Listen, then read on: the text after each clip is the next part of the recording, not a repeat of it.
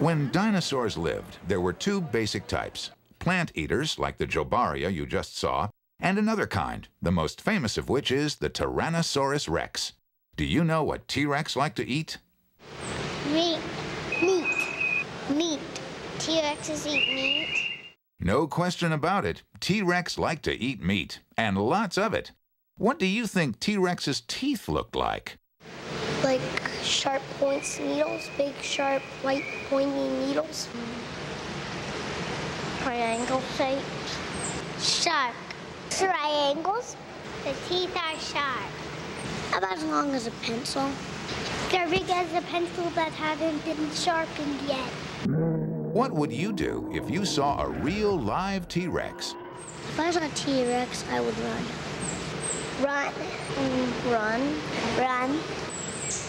Run away. Dinosaur bones can be hard to find. In the next film, Sue Hendrickson, a paleontologist, got lucky and found a whole dinosaur, the largest and most complete T-Rex skeleton ever. And its name is Sue the T-Rex.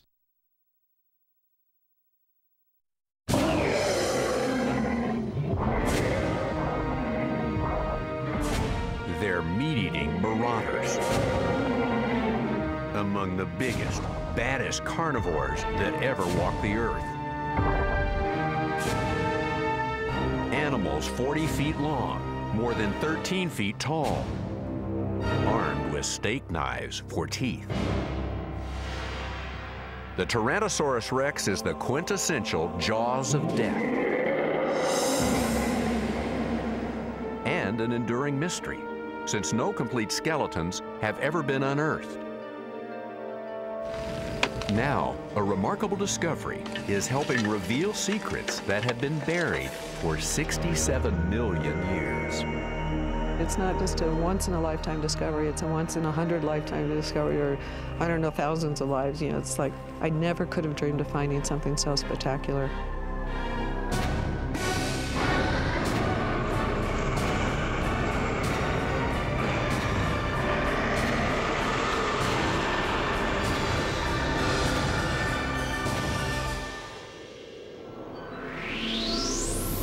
$65 million years ago,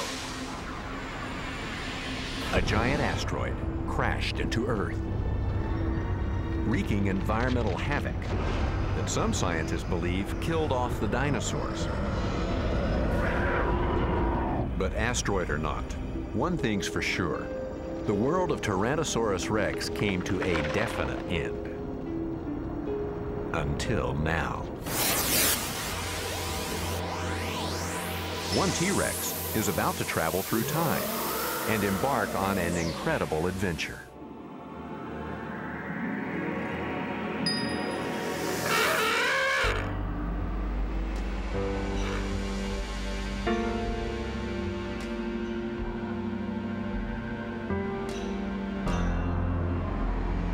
August 12, 1990.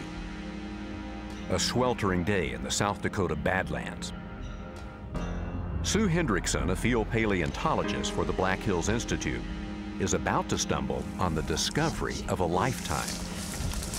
There was this one small area I hadn't been looked at. It was constantly on my mind. Every night I'd say, oh geez, you know, I didn't get over there. We really need to get over there. I needed to go and look at that one place. And it's really, really strange to be pulled like that. Sue has an uncanny knack for finding things, and something seems to be drawing her closer. She actually called me, and it's no rational explanation for it. When she spots some bone fragments along the base of a cliff, she senses an extraordinary possibility. I looked up the hill, and about 7-8 feet up, there was quite a few bones. So then I crawled up beside it to look closer, and there were 3 vertebrae in a row, and there was a rib sticking out. Sue shares her find with Peter Larson, head of the Black Hills Institute. Well, immediately I asked Susan, you know, is there more of it? And she said there's lots more. And so we ran over the 2 miles to the site, and there, coming out of the hill about 7 feet up, was this huge cross section of bones. And I knew at that point that the whole thing was going to be there. The idea is that I believe that the tail's going that way and the skull is going this way. But we're just going to have to dig it up and see. It was so, I don't know, the exact word isn't even really in the language. It was way beyond exciting. It was just like climbing to Mount Everest and being at the top and looking around. When I found her, and then while you're digging her, you know, it's like, wow, I'm the first person to see her in 67 million years. I really felt like she was meant to be found. The new discovery is quickly dubbed Sue the T-Rex in honor of Susan Hendrickson.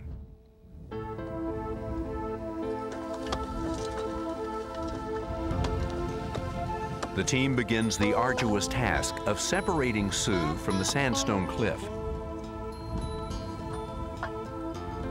As they peel away layer after layer of earth and rock, her massive skeleton slowly begins to reveal itself. Bone by magnificent bone. And as we excavated her, especially after we exposed more bones and we realized how complete she was, you talk to her, you feel like she's alive and that she's been waiting. You're uncovering her. It's like you're revealing her, you're bringing her back to life. Within 17 days, she's excavated and carefully wrapped in plaster jackets for transport back to the lab in Hill City. For 18 months, lab technicians at the Black Hills Institute meticulously prepare Sue for exhibition. She's the largest, most complete T-Rex ever found, and she's to be the centerpiece of their new museum, the magnet that will attract tourists from all over the world. But it's not meant to be. On May 14, 1992, the Institute's plans go awry. FBI and other federal agents launch a dramatic raid of the lab and seize the giant T-Rex. They load all 10 tons of her onto trucks and haul Sue away to Rapid City.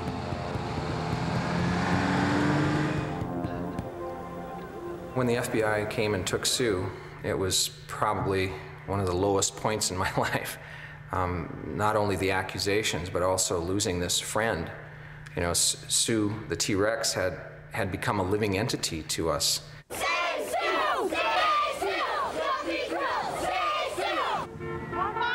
Sue the T-Rex is put in protective custody, where she'll sit under lock and key for years, buried again. She's about to discover the world of lawyers. It turns out Sue the T-Rex was found on property ranched by Morris Williams, a member of the Cheyenne River Sioux tribe. Williams' land was held in trust by the federal government. The Black Hills Institute thought it had bought the rights to Sue for $5,000, but Williams denies ever agreeing to sell his claim to the dinosaur. A flurry of litigation follows. Everybody wants a piece of Sue. In the end, after an 18-month custody battle, a federal court decides that Sue belongs to Morris Williams and the U.S. government. I had no knowledge of what dinosaurs were and their value. But the federal government was very insistent that I sell it, and so it went that way. Williams' agreement to sell catapulted Sue from the jailhouse to the auction house.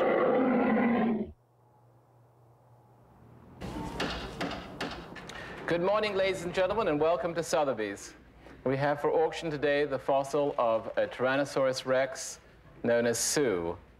$1 million now bidding at $1 million, $2.3 million now bidding $2.3. At $2 million and counting, Sue is on her way to becoming the most expensive dinosaur of all time. In two places, 3.4 is standing, 5.7, 5.8, 5.9. And the bids keep rising. 7,000,075, 7,000,006. Fair warning then at 7,600,000. Up here. 7,600,000. When the bidding ends and Sotheby's commission is added, Sue sells for a record $8.36 million to Chicago's world-renowned Field Museum of Natural History.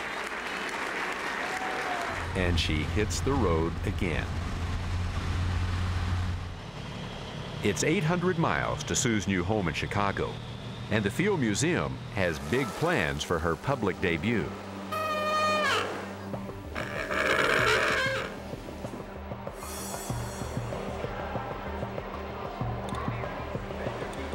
To get her ready for opening night, paleontologist Bill Simpson and his team begins restoring Sue at their new state-of-the-art dino lab. After more than 7 years, she'll finally be liberated from her blanket of rock. The challenge is to remove millions of years of stone without breaking any of Sue's bones. Using highly specialized tools, the team delicately strips away most of the unwanted rock. It's a painstaking process that will take nearly 2 years to complete. A kind of sandblaster shoots out baking soda to remove the final layer of rock and reveal Sue's chocolate brown bones.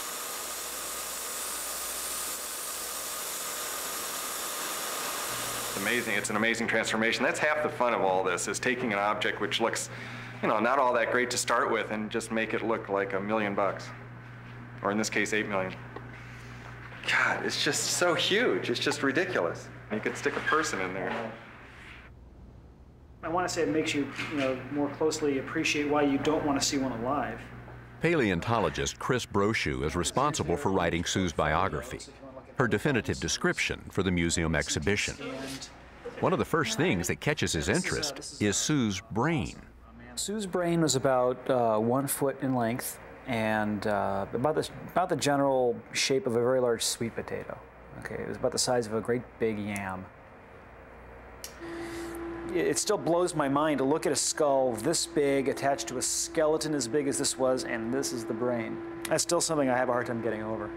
In other words, Sue's big on body, small on brain.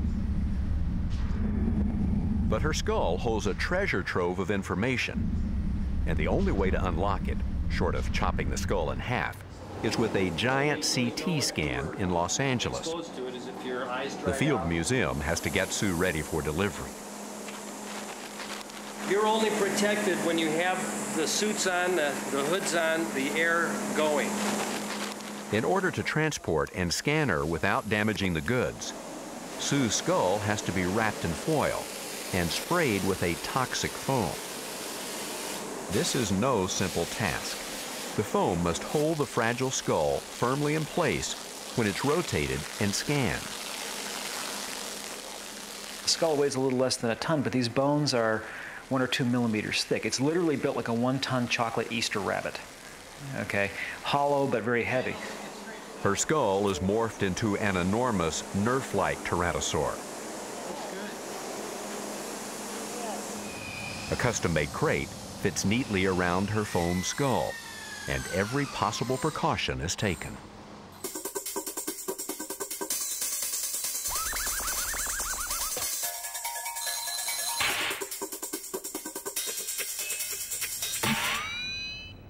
Her next stop is California, and she's hitched a ride with this driver before. I picked up Sue in New York at the auction house. Took her to the Field Museum in Chicago. 6 months later, I picked her up in the Field Museum and took her out to Disneyland in Florida. And then they told me to come back to Chicago to pick her back up to take her to California because they want to x-ray the skull. It's the most expensive thing I ever moved before, and 8.6 million is a lot to be hauling around from the East Coast to the West Coast. I'll make sure I take good care of her. It's 2,000 miles to the city of starlets and dreamers. Dinosaurs have been Hollywood's darlings for decades.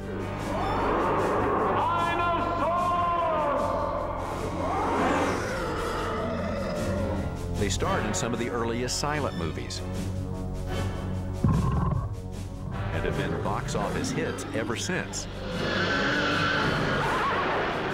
Professor, there's a big lizard back there and he's heading this way. Now get aboard! What? People just can't seem to get enough of them. Movies. Merchandise.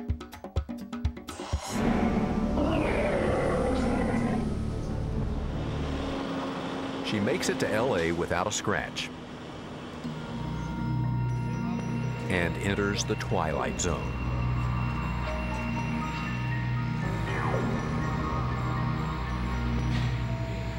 She's ready for her close-ups, and this machine can see through wooden crates. Boeing's industrial CT scanner usually scans space shuttle engines. It's 25 times more powerful than CAT scans used on humans. If Sue were a person, she'd be toast under the high-powered X-rays. As it is, no one is quite sure what to expect.